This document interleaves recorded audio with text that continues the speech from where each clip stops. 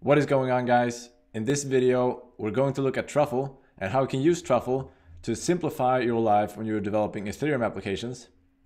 But before we begin, I want to take the time to thank all of my new subscribers that came over from Ivan on Tech.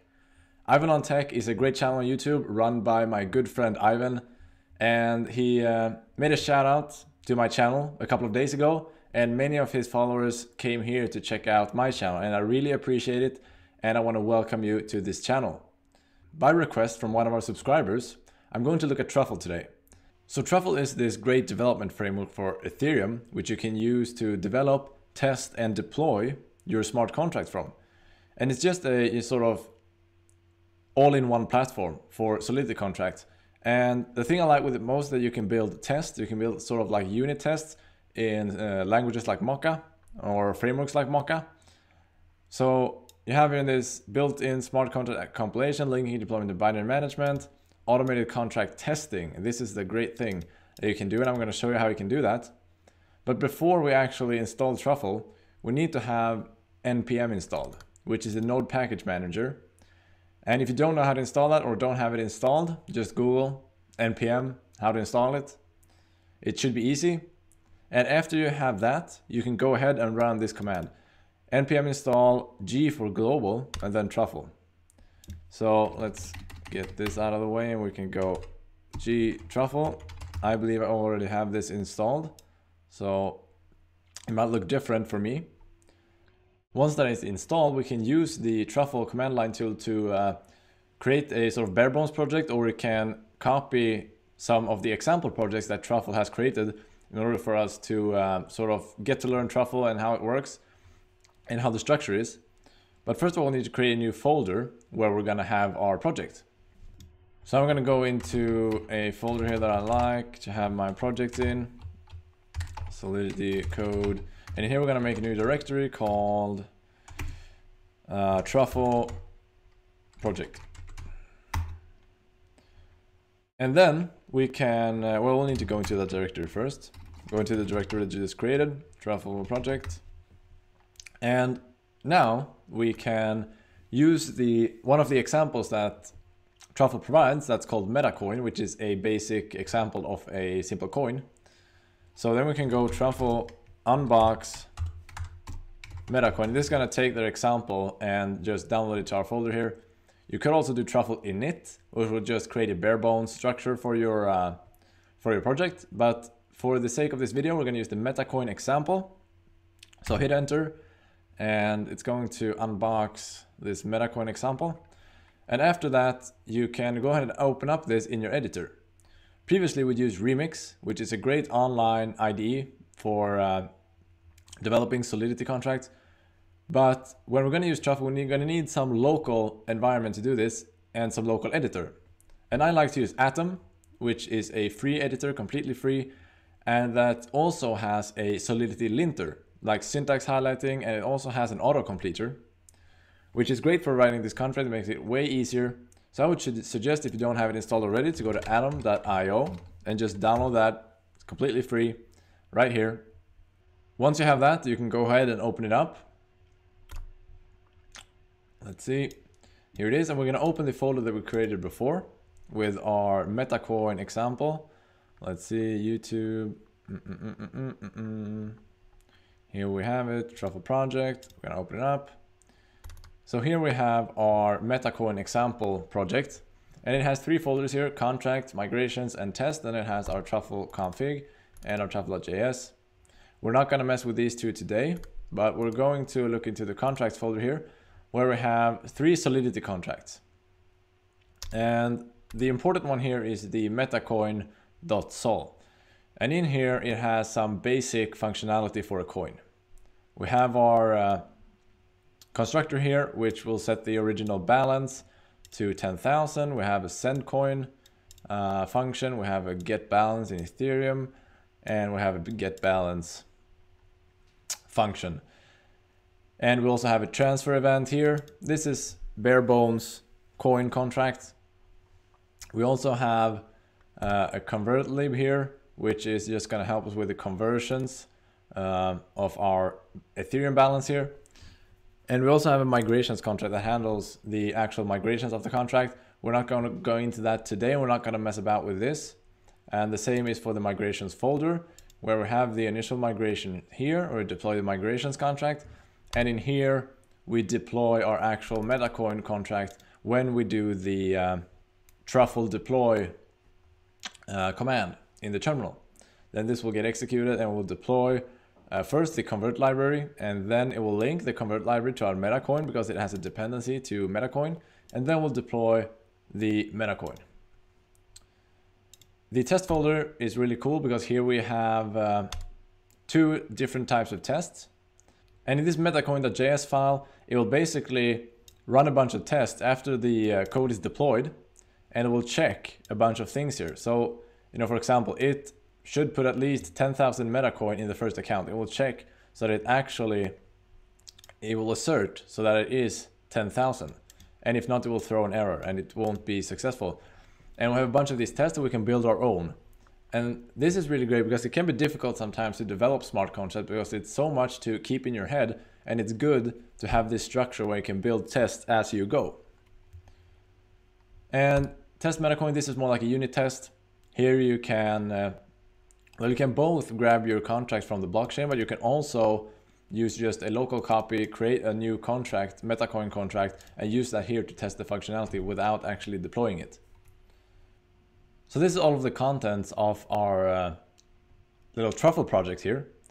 And in order to go ahead and to run these tests, for example, so say we have written something in our Metacoin here, for example, and we can go ahead and try to run these tests.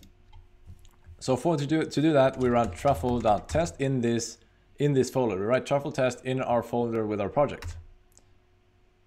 And hopefully this will pass because I haven't edited anything in the contract. So let's see here. It will run through all of the tests and it will let us know if the code is behaving as it should. So first of all, we'll compile the contracts, of course, and then it will run the tests. So now you see it ran the test Metacoin.js file and it ran the Metacoin test file. And all of them passed. And you'll see that, for example here, it should put 10,000 Metacoin in the first account, should call a function that depends on the linked library, should send coin directly. All of those passed, perfect.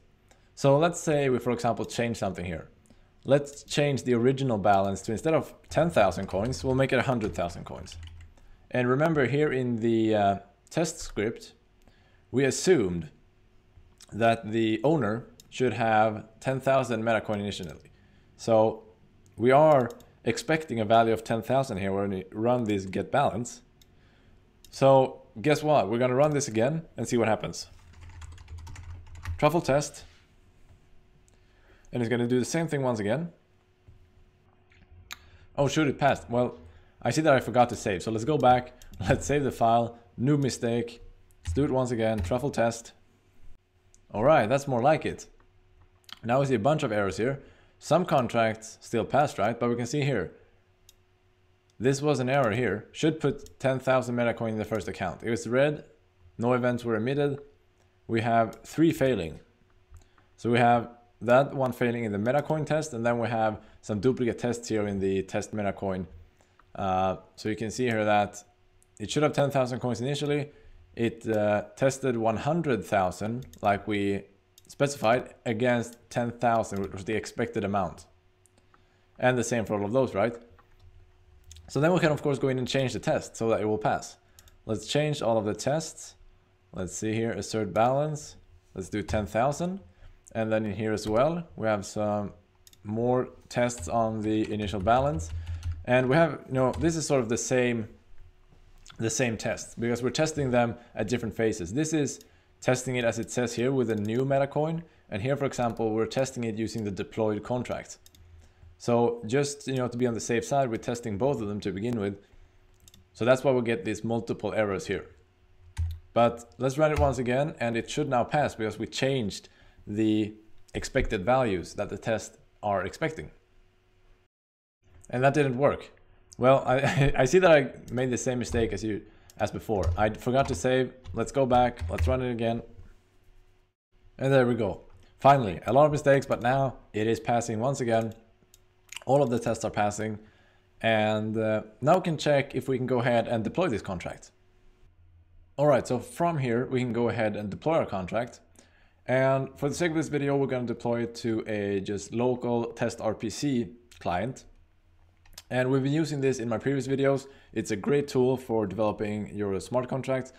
So we want to make sure that you have test RPC installed. And to do that, let's open up a new tab. And in here, we're going to go npm install, once again, that's G for global, Ethereum.js -test RPC. And I'll already have this installed, and maybe you do too if you followed my previous videos. Once that is done, we can go ahead and launch the test RPC client by just running test RPC. We can do that wherever we want since it's global. But now we can see it is running on localhost :8545. And now we can go ahead and run truffle migrate.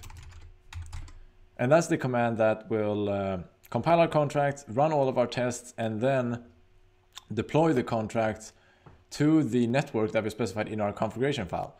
But our configuration file is empty for some reason. You know, previously when I tried this in Truffle, my configuration file was filled in from the beginning. But now we have to go into Truffle.js, and you have to configure it like this. This is the standard configuration if you're doing it locally. And you can find this on the Truffle website under configurations, but otherwise you can just pause the video and copy what I have here. It's our local host. This is an IP for the local hosts, and then the 8545 port. And then the star is to match any network ID, because this is just local, we just have one network. Once you have this and you've saved that, not making the same mistake as I did, not saving, you can go back to the terminal and you can do truffle migrate command. So this will deploy all of our contracts, as you can see, to our little blockchain. Is deploying the convert library first. It's linking convert library to Metacoin because it's a dependency, and then deploying Metacoin. And we can see here as well that we've had some transactions here on our local blockchain.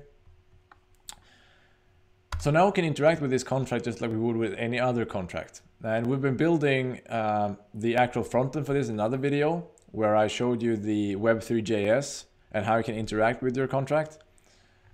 So you can now do that. The contract is up and running on your test RPC. I'm not going to show you any more of that development today. I thought we'll stop here for this video, but you can let me know in the comments what you want to see more of. I thought I'll go through some testing in the future, how you write the actual tests and how you can build tests for your own contracts, not just use this test example from Truffle. Now you've learned how you can install Truffle and how you can use it to generate a simple project, how you can get started, and how you can test and deploy your contracts. Thank you for watching this video. I hope you enjoyed it. Please leave a comment for future suggestions, or leave a like if you like the video, or a dislike if you dislike the video. And please subscribe to the channel and hit that little bell button. If you haven't checked out Ivan's channel, please check out his. It's a great channel. He has one of the biggest channels on blockchain on YouTube. It's called Ivan on Tech. I'm sure you've heard of him. But that was it for this video. I hope to see you in the next. Thank you very much for watching. Bye.